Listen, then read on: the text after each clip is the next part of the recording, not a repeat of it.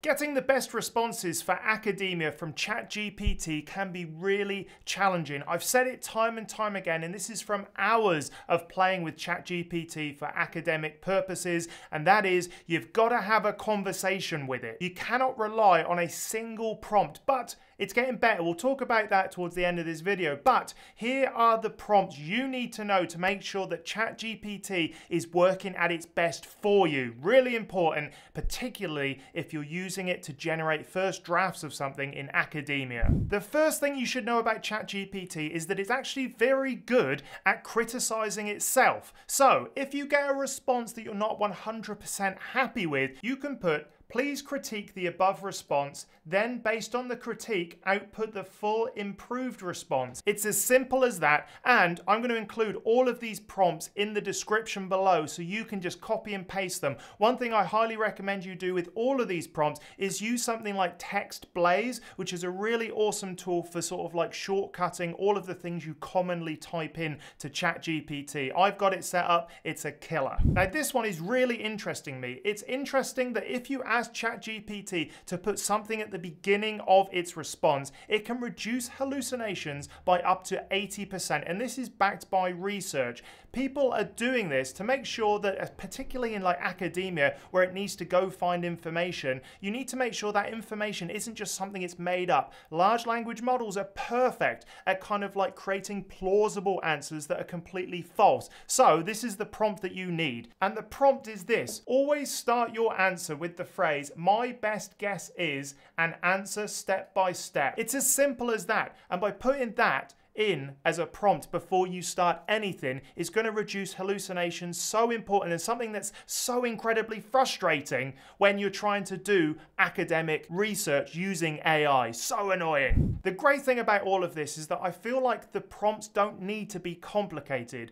These prompts are so simple, and this is probably one of the easiest ones. You can just simply ask, "Why was this wrong, and what can we improve in this answer?" This is perfect if you're doing an essay, if you're doing anything that's sort of like generated text. ChatGPT actually does know when it has sort of like lied a little bit, or if something doesn't feel right or it's wrong. So just using these two prompts can easily make your responses much better, and it will just sort of like stop you from copying and pasting something into your report that later you're going to have to go through over and over again to get it right. Just by saying what is wrong, even if you feel something is a little bit off in the response, you can get it to self-correct. And then just by saying, "What can we do to improve this answer?" is a perfect way for making ChatGPT just dig a little bit deeper into its databases, into its capabilities. I feel like sometimes it does kind of just like give the obvious sort of simple answer, as if like, "Here we are, here's the simple answer, just shut up and go away." But you're like, no, there's something wrong,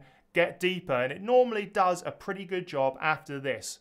Good. I've talked about using metrics and rubrics in my video from a few weeks ago. Check it out here, where it's like how to get an A+ in NA essay. But essentially, you don't even need to give it a rubric to make sure that you're getting a good answer. The prompt is so simple, and you can do this if you are writing essays, if you're generating text, and all you need to say is score your answers based on something, and you've got to put that something in. And then rate them between 1 and 100. Anything below a 70, answer again step by step. So this just means you can say, score your answers based on, and then what you want to achieve. If it doesn't hit that marker, it will score it low, and that means then you can get a better response. So it does work with numbers. It does sort of like score itself. It is capable of marking itself, and anything less than 70, you do want it to try again. And this is just great. You can put it in time and time again. You can do it sort of like 3 times in a row, just so that you end up with a really great answer. Do that. You don't even need a rubric like my other video. You can just get it to sort of like self-assess, which is brilliant. Sometimes we don't know where to start with ChatGPT, and we need to know what the best prompt is that we could put into it. It's not always obvious, but you can use ChatGPT to prompt you to create its own prompt, which is brilliant. And this was found in Chainbrain AI, so all credits to them for this one. And I think it's just a brilliant way of trying to get the best out of ChatGPT, even if you're not using it as often as someone like me. So this one is, becoming an expert prompt creator. The objective is to assist me in creating the most effective prompt. Then it's got all of this stuff, right? You just go and copy and paste it, and then you click go. And then, hello, I'm here to assist you in creating effective prompts. To get started, could you let me know what the prompt should be about? Once I've generated an idea, we can proceed to craft the prompt together. Brilliant. You go through it step by step, tell it what you want it to do. It will then work with you and not against you. And also it just won't sort of like spit out an answer and be like, there you are, I'm done. It'll actually work proactively. Really great tool. All of these prompts are in the description, like I've said, because this one is particularly powerful if you don't even know where to start, which is something a lot of academic researchers and PhD students struggle with. Where do you start? Right here. Easy.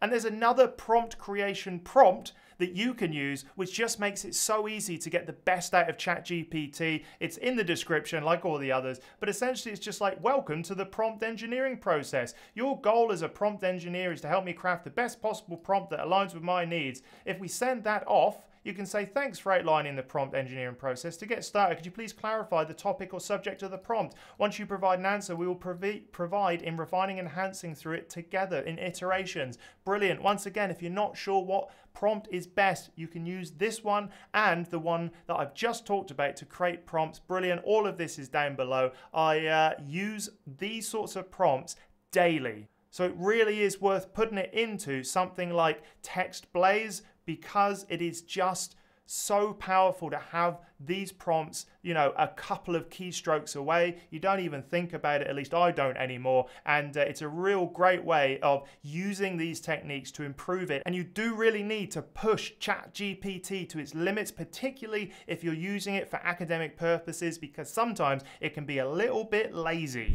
If you like this video, remember to go check out this one, where I talk about AI agents that are actually useful for advanced research and how they're finally getting there. It's a good watch if you're interested in AI tools for research and science purposes. So there we have it. There are all of the prompts that you need to know. Go save them into Text Blaze, save them in a Word document, wherever you need to put them to use them regularly. Use them daily if you're an academic using ChatGPT. Let me know in the comments which ones you would add, and as always, I'd love to know what you think. Also, remember there are more ways to engage with me. The first way is to sign up to my newsletter. Head over to andrewstapleton.com.au/newsletter. The link is in the description, and when you sign up, you'll get 5 emails over about 2 weeks, everything from the tools I've used, the podcasts I've been on, how to write the perfect abstract, and more. It's exclusive content available for free, so go sign up now. And also remember to check out academiainsider.com. That's my project where I've got ebooks, I've got resource packs, I've got courses coming out soon, I've got blogs, I've got the forum,